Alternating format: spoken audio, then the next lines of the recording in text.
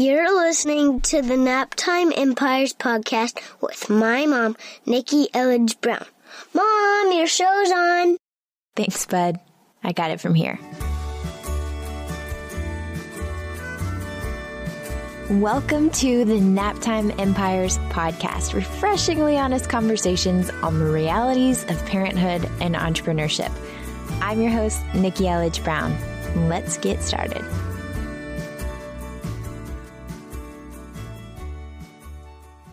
Racheal Cook is a green smoothie enthusiast, restorative yoga advocate, and award-winning business strategist who believes entrepreneurs can grow their dream businesses while living their dream lives right now. After experiencing debilitating anxiety and burnout in her former life in the traditional corporate world, Racheal walked away from a lucrative consulting career and onto a yoga mat. Months later, she married her passion for yoga and business acumen by launching The Yogipreneur, a boutique consultancy teaching the yoga of business and mindful marketing. Since launching The Yogipreneur in 2008 and RachealCook.com in 2014, she's built two multiple six-figure businesses, inspiring over 20,000 entrepreneurs around the world to create profitable, sustainable businesses they can be proud of, all while navigating the beautiful chaos of raising 3 kids, 2 kittens, and 1 Cocker Spaniel with her husband, Jameson. Racheal's one of the few biz buddies I've actually met twice in real life so far. I mean, there are seriously few biz buddies who have actually met more than one time in real life. We first met online. I'm pretty sure it was through David Siteman Garland's Great Awesome Online Courses group. Then we met in real life in Dallas. When I was 8 weeks pregnant, Deke was blueberry status, and I was speaking at Natalie Lucier's Off the Charts live event. Fun fact, actually, Racheal knew I was pregnant before Jeremy did, because he was under the sea till I was 9 weeks along, and I just had to tell a few people while we were there. And I'll never forget sitting in a restaurant in the hotel where we were staying, where the event was, because we had this conversation. I was just asking about her story, and she was like, yeah, I'm pretty high maintenance, which, as she shares in this episode, is really just about owning what you need and actually asking for it. And she wasn't always able to do that. So we talk about that more in this episode. When I heard about her support and how she allows herself to receive support in life and in business, I felt totally inspired. I know that you will too. Specifically in this conversation, we cover how she explains what she does to the carpool crew, the moms and parents that you meet in real life who don't really understand what online business is all about just yet, how she manages to work with twins and a husband at home, now they're older actually, and her little one, the value of getting really clear about what's most important, tips for moms of multiples, dealing with postpartum depression and lack of sleep in the early months, how she let herself start back slowly with just 10 hours a month on retainer, figuring out the mom thing, how she approached her second maternity leave, integrating the lessons she learned from her first, the value of building a solid foundation with a great one-on-one service and then scaling from there, the importance of literally talking with people, the value in choosing the right partner, how she shifted from super controlling to asking for and receiving support, and what she and her husband did to prep for the transition to 100% entrepreneurship. Lots of nuggets in here. Enjoy. All right, Racheal, let's jam for real this time. Third time's a charm. Exactly. Last time we tried doing this, I had a weird random internet outage that had never happened before. And so we tried like 3 different times, but this time this is the day it's meant to be. Yes. So thanks I'm so excited. Repeat. Maybe you're my first repeat guest. Love it. I would love to start off just by having you take a few minutes and just tell me about the dynamic over there in the Cook household, the little ones. I know that Jameson, your husband, now works with you, but just kind of like paint the picture of what business and babies look like over there. What business and babies look like over here is, thankfully, we're all out of diapers. But essentially, I've been a mom most of the time I've been running this business. I started the business in 2008. And about 6 months after I started my business, I found out I was pregnant, which was exciting. And then I found out I was pregnant with twins, which was terrifying. And from there, it was a dramatic shift. So my twins are now 6.5. They're in first grade. They are just so much fun. And I've been really, I think, both like blessed that I've been able to stay home with them, but it's also been very intentional that I designed my business to stay home with them, because prior to them being born, I was in the consulting world where I was literally like in my car, driving up and down the East Coast, meeting with people on site, like actually going into businesses and, sitting there in their offices or in their yoga studios or their health centers or whatever it was. So when I got pregnant with my twins, it was a big shift for me to take my business in a new direction. And that's luckily right when all the online stuff started bubbling up. Technology became a lot more accessible and a lot less expensive. So I was able to shift my business online, which was awesome. It meant I could start consulting people via Skype, which I started doing in 2010. And then I launched my first online program, which is now called Sweet Spot Strategy, in 2011, which was awesome. Then I got pregnant again. So imagine having 3-year-old twins and then deciding to have another baby. So we have Mitchell now, who's 3.5, who's amazing and so much fun. He's home with us. And about a year after Mitchell was born, my husband looked at me and was like, hey, I think I'm ready to stay home with you guys. So he left his job as an English teacher to come be my full-time, behind-the-scenes, stay-at-home dad / editor of books and podcasts and blog posts and everything. It's really great to have an English teacher help you when you're a content-based business. Yeah. Bonus. Yeah. And so that's the dynamic now is we have, Juliana and Alexandra, my twins, are in first grade, which has been really exciting. It's been a big shift over the last year as they've been going to school. Then we have the little guy who's at home with us, and I'm really loving kind of having those extra days, having my Wednesday mornings where I spend Wednesday mornings just with him. So he gets that little extra one-on-one time. And then being able to work from home with my hubby. It's kind of like the dream, I think, for a lot of people, being able to have that kind of setup. And whenever I tell people, you do like the preschool drop off, or you're meeting your kids' friends' parents at back to school night. And it's always, so what do you do? And then I have to explain what we do. And everybody's like, that is so cool that you're able to do that. I would love to be able to do that, especially when they hear that Jameson's home with me. Right. Yes. Okay. Well, there's so many questions, selfish follow-up questions that I have about that. So when you talk about it's, like a party over there in that house, how do you get stuff done? And I remember when we met in Dallas, Deacon was just a blueberry and Jeremy didn't even know that he existed yet, because this was super early in my pregnancy and Jeremy had just deployed. And so he was out on mission. So you knew before Jeremy even did, which is really fun. But we were talking, and one of the things that we were talking about in Dallas, we were at Natalie Lucy's Off the Charts event, and you were like, I'm really high maintenance, and I'm totally okay with that. And I was like, I want to be like Racheal when I grow up, because that sounds delightful. So tell me more about how you've made it work, especially when the twins were home too. Like, how did you make that happen to be able to have good time with them and also be able to be building your business? So I would say the first thing that was part of this was being really clear about what's most important to me. And I think this is really important, especially for mom entrepreneurs, because we're in this time, in this space online where there's so many awesome success stories, but it can also shift the focus from what is actually your priority. And I'm not saying that your family is actually everybody's priority. Maybe it's not. Maybe it's something else. Maybe whatever. But my point is, choose your priority. Don't let someone else choose it for you. Like, be intentional about what your priority is. And for me, when my twins were born, I was very clear my priority was my twins. When they were born, I actually struggled a lot that first year because I struggled with postpartum depression. And let's face it, I had twins. I had newborn twins. I mean, it's exhausting and tiring. Probably the first 6 months, I don't think I slept at all. So I set myself up for success because I knew it was going to be hard. And I also knew I didn't really know what to expect.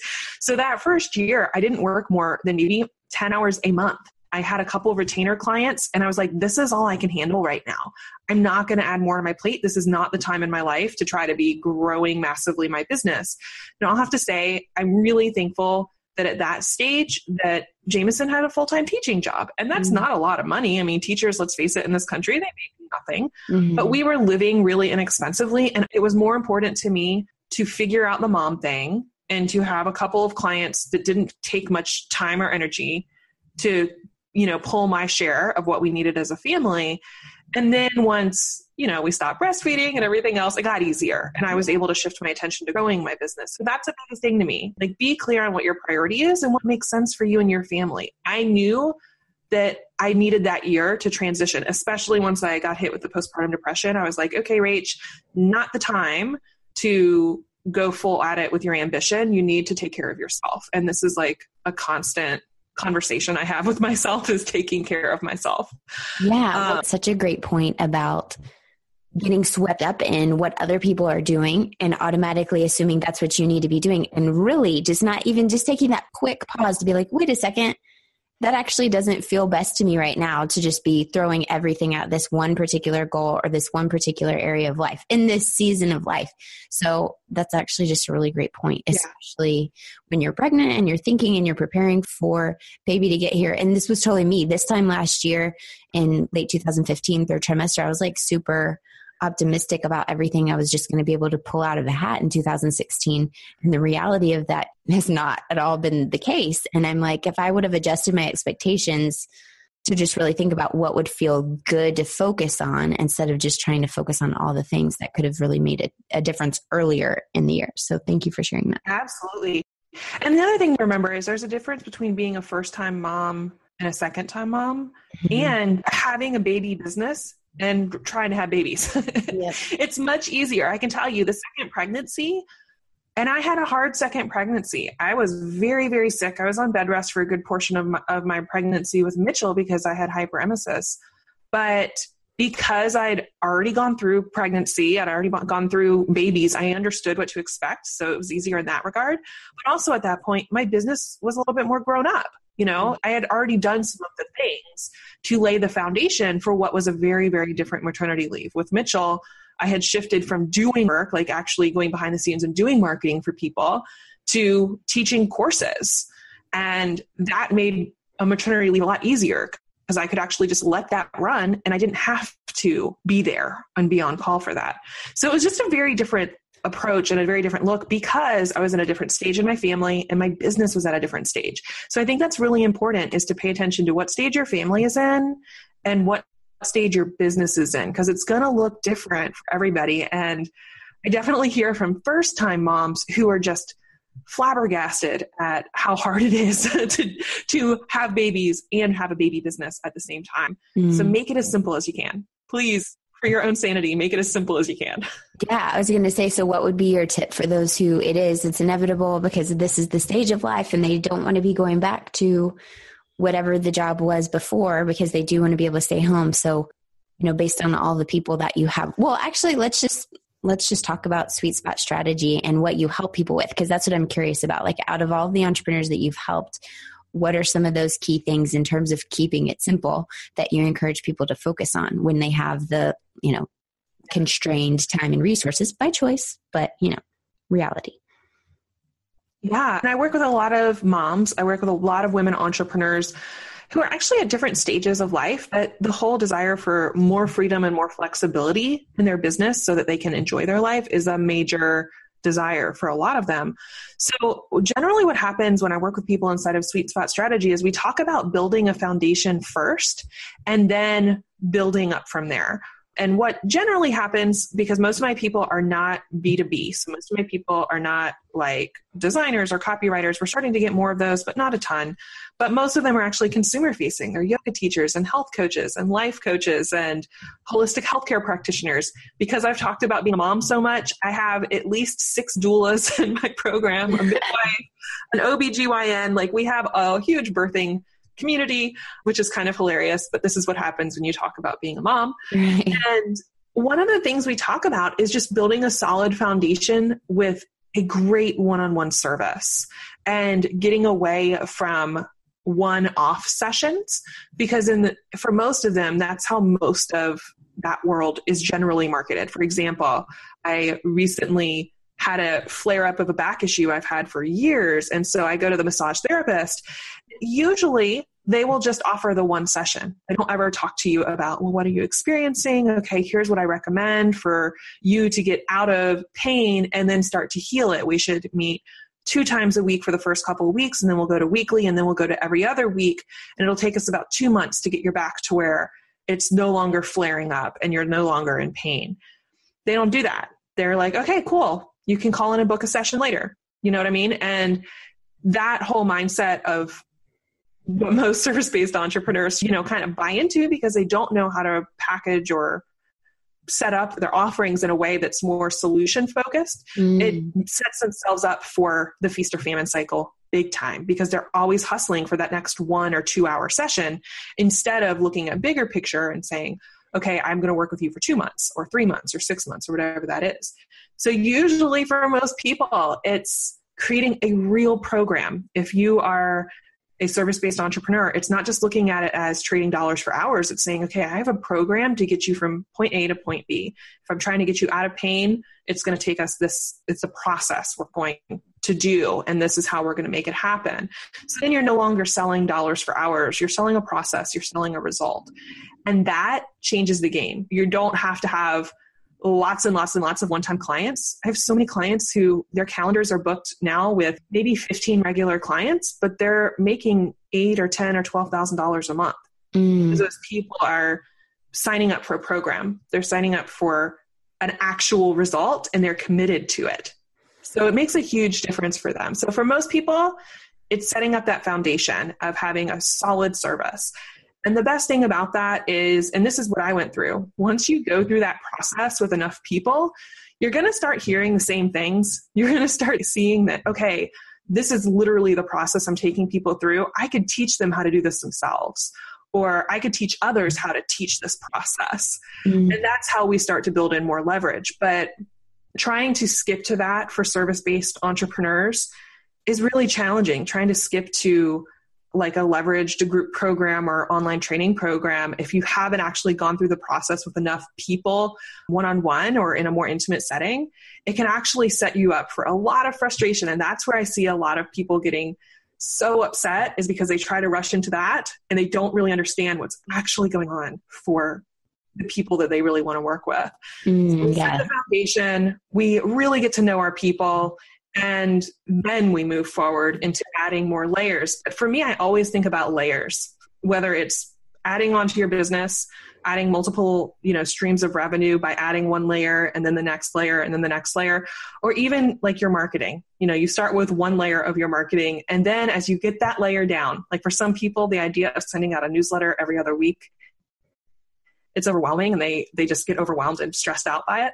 But if you start with that, you get good at it, and you can do that pretty easily, suddenly then it's like, okay, now I can add getting interviewed once a month, but once you start doing it in that rhythm. So it's about layers. It's about incrementally upgrading and adding something, not trying to do it all at the same time. And when you allow it to be easier and more kind of growing into these phases instead of rushing into them, then it becomes so much easier and more sustainable for you because you're not constantly like pushing against something that your business just isn't quite ready yet. It would be the equivalent of if my son, who just signed up for Boy Scouts this year, decided he wanted to go off into the woods for like a survival trip and he's 6.5, like he's not ready yet.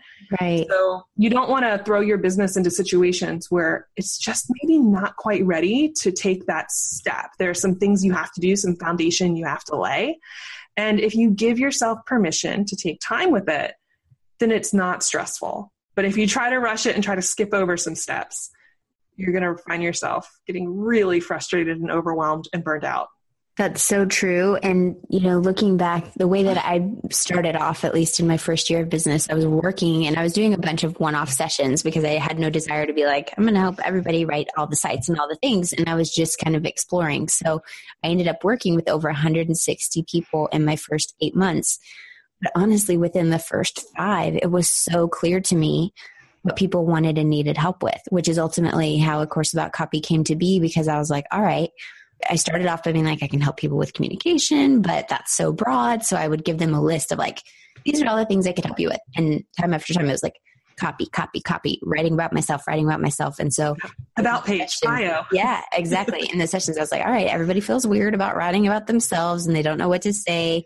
And that's, part of the problem. It doesn't need to be all about you on your about page. And so that to me, it was just so clear because the sheer amount of people I was working with, it was so obvious to spot the pattern. What I can see where it would be totally frustrating if you're like, what is the thing and how can I help? If you're not clear on the pattern yet of the solution of what people are getting stuck on and how you can help. But exactly. Yeah. You have to talk to real people. Bottom line, like you have to get out there and engaged and involved with real people. I think that's one of the reasons that your business took off so fast was because you put yourself out there and had all of those calls in such a condensed time frame. Yeah. And one of the things that I teach, and actually we just went through this with my students, is what I call the 5 real people interviews. It's actual assignment that they have to go out there and interview 5 people about what they're struggling with and where they're stuck. And the insights they get are mind-blowing. And they're just like, whoa, I never thought about it like this. And they realize that they might have been really close, but until they actually had those conversations, they were just kind of missing the mark, just that tiny bit that was enough to keep people from sticking. Yeah, that reminds me too of, and I'm like, did I already tell her this? This was when we recorded our faux episode earlier, but I was like, you're one of the few people, like online biz buddies, that have actually met twice, because we met in Dallas. And then again, this year we met in Vegas. And I know that that's one of Todd Herman's 90-day year event. And that's one of his biggest things is like, talk to people. And Melanie and Devin Duncan were talking about how during their first launch of 90-day year, they were like, what are you doing? Because they would get the sale and then he picks up the phone and he's like, I'm calling him. I'm going to see, what was it? What was it that pushed you over the edge? What made you want to join? What are you looking for? And all of that. And I'm like, right. It's so weird how easy it is for you to be like online and then just thinking everything has to happen through the computer. But that real live connection over Zoom or Skype or over the phone can just be so valuable for so many different reasons, but certainly by getting to know what people are struggling with is one of them. And I love that you brought that up, because even tying it back to moms, when I first started my business, I remember looking online and I was like, I need to find a coach. I need to find somebody who's a few steps ahead of me, who's already taken a consulting and training business online so they can teach me. And as I started searching online for a coach, I just had this clear picture. I wanted to work with a woman who had kids, who had what I wanted, and I couldn't find it.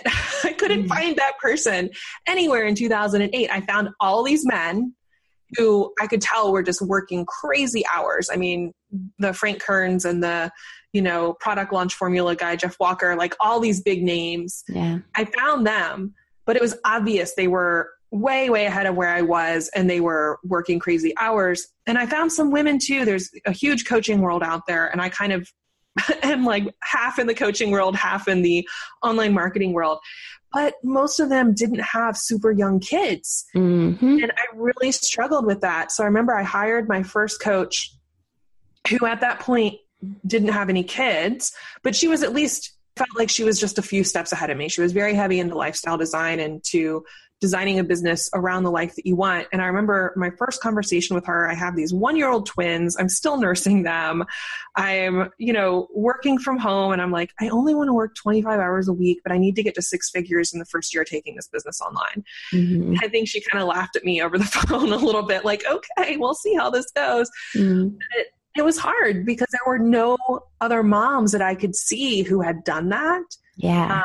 And who had done that in the time frame that I was looking to do, not just in the year time frame, but like only 20 or 25 hours a week.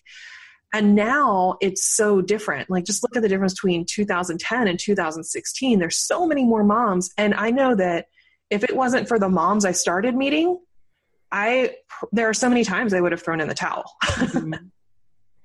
Because they have become my real support group. They understand not only what it's like to run an online business like this, but also run it while being a mom and a wife and all the other roles that you have.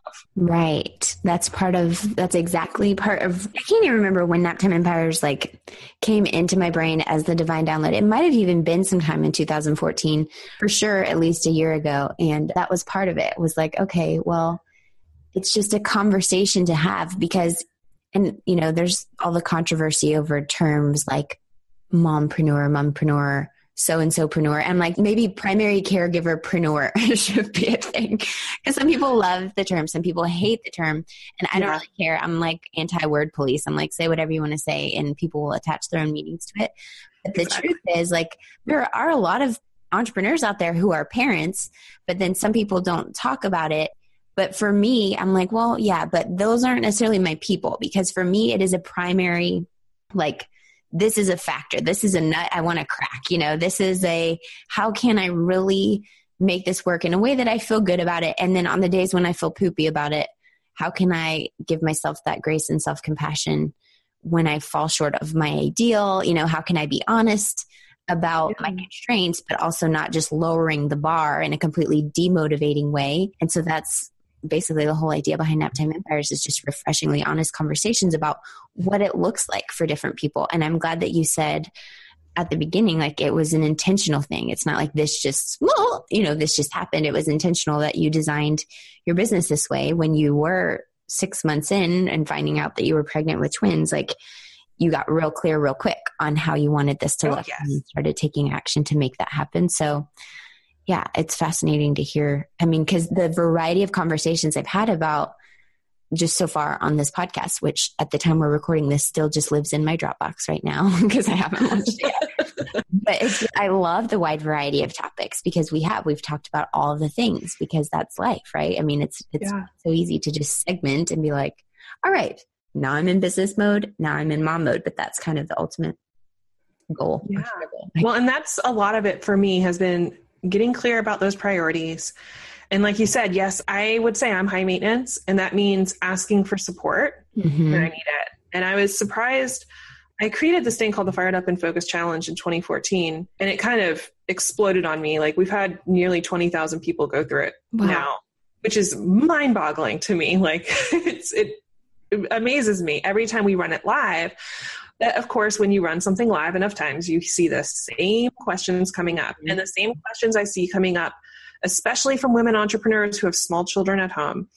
Racheal, how do you handle keeping up your house and running your business? How do you handle, like, all the chores that go along with being a mom? All the big questions at first are just about, like, basically, how do you make time for your business? How do you make your business a priority? And I think, one, for a lot of women, it's easy for us to shift into default parent and default home CEO, and for me, I never allowed that to happen. I was very intentional with Jameson when we, decided I was going to keep moving forward on the business. It was like, okay, here's where I need help. You need to take over dinner X number of nights a week. I need you to do this stuff. And so I'm very lucky. I think choosing the right partner is very important. If you want to be a successful entrepreneur or just have a happy life, you need to choose somebody who's willing to support you in the way you need to be supported. I wish I could reprogram husbands or run like a husband boot camp, but I just got a good one. And he's been willing to step up in areas where, Nikki, until probably 2012, he had never made anything as a meal beyond maybe like eggs and bacon.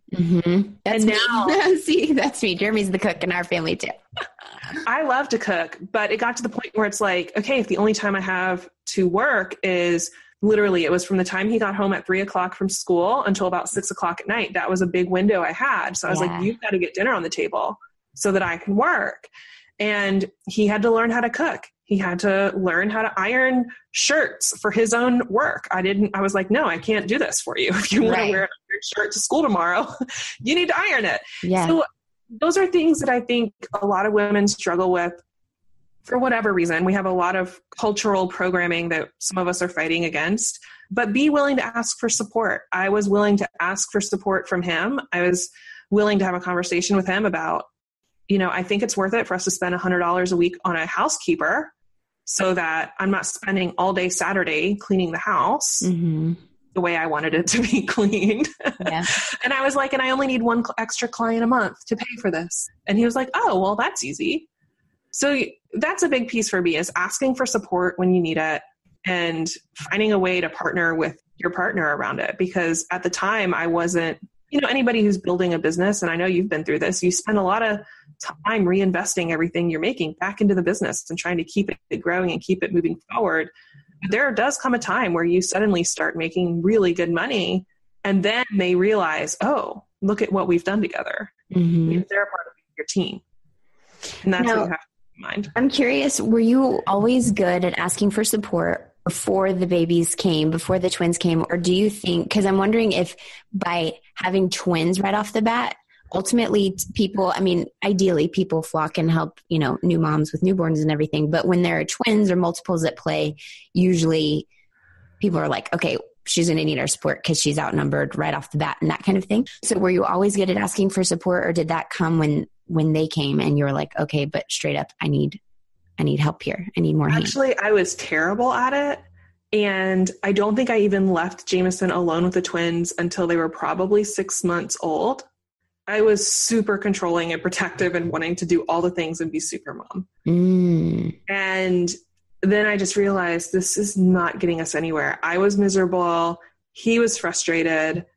I mean, the babies didn't know any different because they're only 6 months old. But at that point, we hadn't even had a date night because I was not wanting to let anybody else take care of them. So it was a process. And that process looked like me getting out of the house, which was the first thing. Jameson just basically looked at me. He was like, you need to get out of the house and go walk around Target or go to a yoga class, go do something, get out of here. Yeah.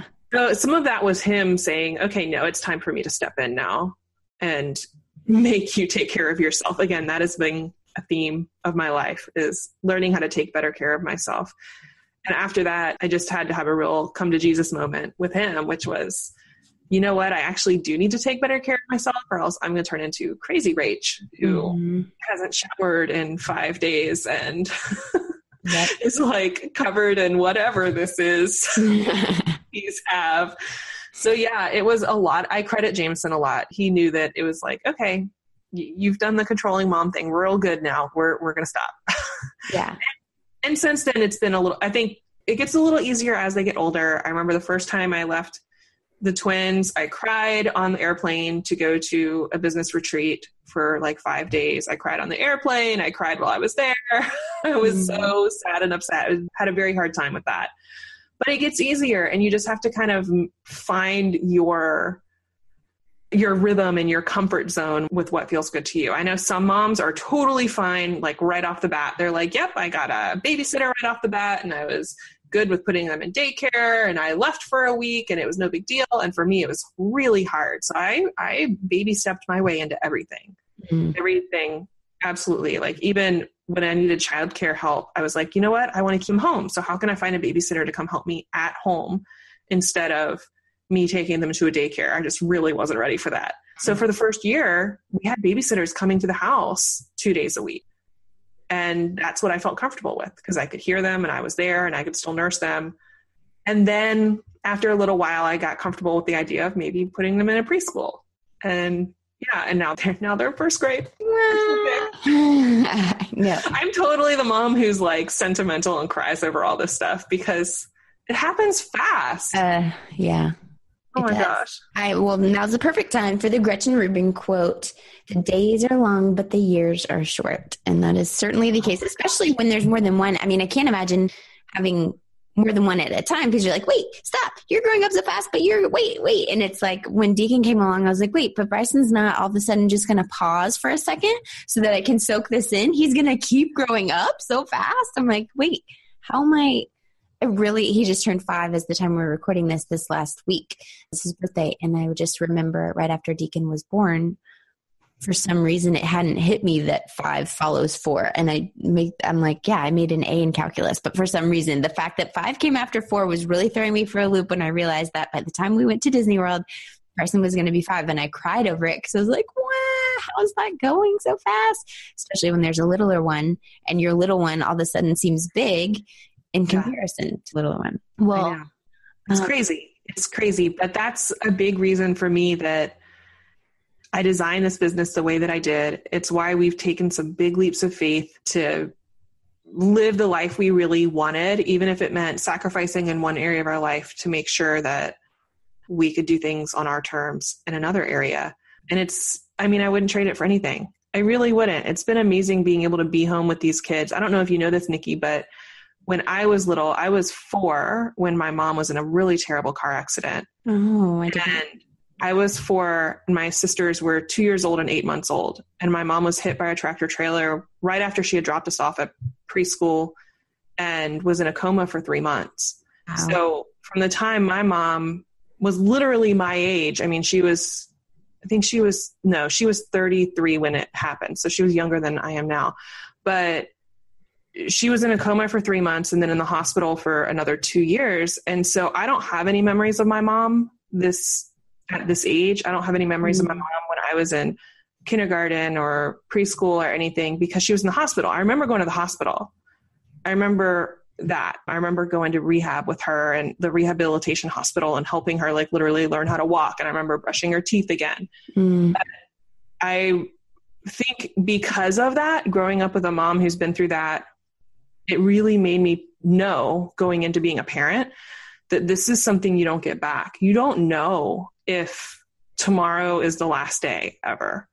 And I really encourage, and this is one of the reasons why I love working with women entrepreneurs, is because I think you don't want to leave any life unlived and you don't want to regret spending time with your family or spending time with the people you love. There's just no guarantees that you'll be there tomorrow. Right. Man. And it's so, again, bizarrely easy to forget that. You know, I was listening to Thrive by Arianna Huffington, and she talks a lot about like death and thinking to whenever you do eventually die, how do you want to be remembered and how do you want to have lived your life and all of that. And I want to re-listen to it, and I'll link to it in the show notes too, because it was just, to me, I was like, right. No day is guaranteed. This is, you know, we're here just for a certain amount of time, and really looking back and thinking like, how do you want to have spent your time? Is it really, again, easy to fall into the trap of the news feed? It's like I get vertigo because I'm just like scrolling. And then you don't even realize it. But it's like, is that really what matters? No, it's not. You know, put the phone away. And again, there's balance somewhere in there. So it's not like it's all bad. There's certainly great things about the technology and all of the various things that we're doing, you know, and it's chicken or the egg, right? Because by building that business and by taking that time to connect with that client or whatever, then you're enabling yourself to be able to have more time with your family. But we do just have to be really honest about like how we're living each day ends up being how we're living our lives. And then how do we want that to actually look? So yeah, being intentional is everything. And I always start by making sure that every week I'm kind of depositing in I kind of think of it as like, here's the Alex account and the Julie account and the Mitchell account and the Jameson account. Am I making sure I'm really investing in these relationships now? Mm-hmm. And that might mean, you know, I take the twins out. They're at the age now, they're 6.5, so they have activities. And that means they get a date night with mom. I take them to their activity. And then I say, okay, what restaurant do you want to go to? You want to go to Barnes & Noble tonight? And they get to pick what we want to do. We have that time together one-on-one, and they love it. And that time is precious to me.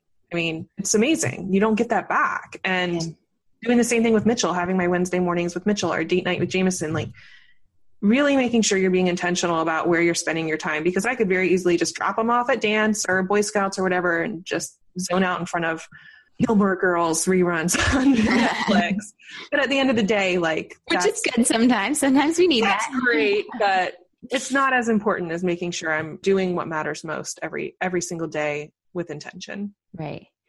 Okay. So speaking of, you know, your marriage and relationship and date night and all that goodness, I am curious because again, we're about to be facing this transition where Jeremy's in home. And I'm like, oh my gosh, right. I would love it. I would love to be like, okay, I need you to be home. But that I know for sure is why I had less of an issue. Like with Bryson, he didn't go into in-home daycare. He was 6 months old by the time he went into in-home daycare just 2 days a week. And I had been working part-time from home between the Park Service job and my University of Phoenix facilitating courses for them. So, but with Deacon, it was like literally just a few weeks in where I was like, okay, I'm the only grown-up here and I need to know that I have another set of hands at some point. So for me, it was like so much easier the second time around to be like, yep, I need help, because mentally it was just too taxing to think there's no end in this loop, you know. And Deacon was and has been the most amazing little angel child. Like he's so chill and usually very happy, like just easygoing, whatever. But still, I was like, no, I need to know that there's another grown up coming at some point, even if it's just so I can like take a nap or just feel like I could if I wanted to go do something. I don't even know. I haven't even done walk around Target. Right. That's like my mommy break. It's, hey, I need to go walk around Target and check out the home section. There's just something that you feel so much relief when you know like you're not the only one, and you can't replace that feeling when it's when it's the other parent home, because there's always a level and a layer of like being on high alert. Even when it's a super trusted babysitter that you love, you either feel like a little like, oh, is my kid being okay? Like, are they behaving? Is something going on? But when it's the other parent, you can just feel like, okay, it doesn't matter. He's got this under control. Like, I actually went and met a buddy who was in town from Australia for dinner the other night. And I was like, yeah, woo, I'm wearing perfume because Deacon's not going to sneeze if I wear it. And Jeremy's got this. And so there's so many great things, but I also wonder, like, how was the transition? And it was his idea. Was it his idea? It was kind of a mutual idea. Yeah, because I think Jameson's the kind of guy who is so go with the flow. Like, we're very opposites in that way. I can be super like type A, controlling, planning it to death. And he's like, yeah, whatever, babe, no worries. Yeah. And I think opposites attract, definitely. But about a year before he decided to leave, we started talking about it seriously because we knew we would have to have a game plan. One, even though I was making a whole lot more money than he was making, it felt like it was a big step, you know, like cutting that final, like, dependable paycheck, even if it was only like $2,500 a month. Yes. It felt like a big step, just emotionally, psychologically, whatever. So of course, me being me, we went into super planning mode and we were like, okay, what do we want to make sure that we have so that we feel on that end, like financially, really, really stable and like this can work. So we spent a lot of time like power saving, and we decided we were going to buy a house while he was still employed as a teacher, because buying a house as an entrepreneur is terrible. Because even though on paper, you know, looking at my taxes, they were like, okay, we can see you make all this, but you're an entrepreneur. So obviously this doesn't matter at all. Right. Which is just really stressful. So we took a lot of time with it to plan it out, to think about it, because we had 3 kids, you know, This wasn't the time to just do this without thinking. But aside from that, you know, the nice thing is because he was a teacher, he had summers off. So we were already kind of used to that, him being home for 3 months out of the year, which made maybe the transition easier because he left and turned in his resignation this summer before the next school year. So we had a good solid month into it, like trying to figure out how it was going to go. For us, we had to renegotiate our job titles, basically. And by that, I mean, you know, again, the dynamic shifted. He was home now, so I expected him to take on more of the home stuff. Because even though he was great at a lot of things, I was still doing the bulk of the laundry and the cooking and the shopping. Oh my God, the shopping. Because, you know, when you have kids, it's like every other week they've grown out of something. Yeah. So I was like, okay, I will take on clothes shopping because I know you hate that. Can you plan the meals? And so we kind of had to start figuring that logistical stuff out again, because it was like, I need to be moving the business forward in order to offset you leaving teaching and making sure that, you know, we've replaced that income even more. So we renegotiated kind of our home job titles. And then it was a process to let him figure out what he wanted to do in my business. Jameson doesn't have any business background. He has a composition minor, music composition, and a creative writing and English degree. So he's very, very creative, but not very businessy. So he wasn't sure how he was going to fit in. And I remember the first day he was really like sitting in on all my calls with my team and kind of really beside me for the first few days he was home with me. And he's like, oh my God, Rach, I didn't even know how much you were doing in order to keep the business growing. He's like, I had no idea all the stuff that goes into this. And it's so funny because you guys, this was like 6 years into my business. And he was like, hey, I didn't even realize. Right. No, that's the same. Well, yeah, Jeremy's straight up been under the sea for most of it, so I can't blame him, but it's so funny. I'm like, do you know what I'm doing over here? Yeah, I have no idea. But it was interesting to see he had a whole new appreciation for what I've been able to do. And I think was just really excited to jump in. So for him, it was a little bit of an experience. I mean, I wanted him to work on the business a little bit with me. He wanted to work on the business a little bit with me, but we had to figure out what that was going to look like. Like, what did he actually want to do? So we played a few things and gave him a few projects and figured out what he wanted to spend his time on. And we kind of landed on, well, he likes to edit the podcast, and he likes to edit the videos for my courses, and he likes to do kind of the technical things and the Englishy things. Mm-hmm. Yep. And he likes doing that. And you know what? Honestly, it's been great because I always know we've all had those moments where it's like you have on your deadline is for tomorrow and you still have to edit the recording. And I can just be like, babe, grab your laptop. Here you go. Right. Yeah, exactly. Because I'm like, oh man, if I'm procrastinating, I can't outsource it because I can't be like, hey, it's 11 p.m. But yeah, if you have your in-house editor, then hey, and I can wake him up. Hey, babe, get out of bed with the 3-year-old. I know you fell asleep while putting him to bed, but it's time for you to get up and edit. Oh yes. That is a signature move around here too, where I'm always like going upstairs to Jeremy. I'm like, not done with this day yet. I know you just wanted to sneak in bedtime already, but no. Crawl out of the toddler bed. That's so funny. Okay. So as we wrap up, are there any, I mean, obviously we could talk about all kinds of other things and rabbit holes, and I'm very intrigued in your buying a house experience because that's definitely going to be the case for us too. It's like buying the house while we're still in. But are there any main key takeaways, lessons, ahas, insights that we haven't talked about that you would love to leave with our buddy listening right now? Naptime empire building phase of life. Yeah, I would say, one, just honor the phase of life and the phase of business you're in. If you can just really embrace it, it will make everything so much easier. Just like you don't want to miss out on your babies growing up, you don't want to miss out on your business really getting that solid foundation in place. So really enjoy it. Embrace it. It's only going to happen once, and things are going to evolve faster than you can imagine. Simplify whatever you can. Simplify everything in your life, in your business. I'm like a minimalist in so many things. I don't like to complicate anything. I like my wardrobe simple. I like our meal planning simple.